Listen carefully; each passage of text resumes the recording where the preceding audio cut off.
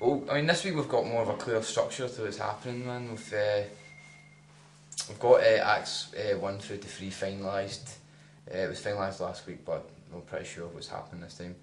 We've got Mel involved instead of Sam's, because Sam's got other commitments, unfortunately. I've finalised my first scene for the historical b-boy. I've wrote all my lyrics and practiced that, and got the beat sorted for that as well now. The samples are all filled in. Apart from that, I've got the routines to sort and stuff like that, but we're just waiting for studio time and stuff like that. Me and Mel obviously both have good ideas to what's going to be happening in those scenes. I also need to work out where we're going to bring in Sam, and also need to do the overture with Mel as well. So hopefully it's going to happen today for the later half. Just now I'm just waiting to get some beats finalised and we're ready to go.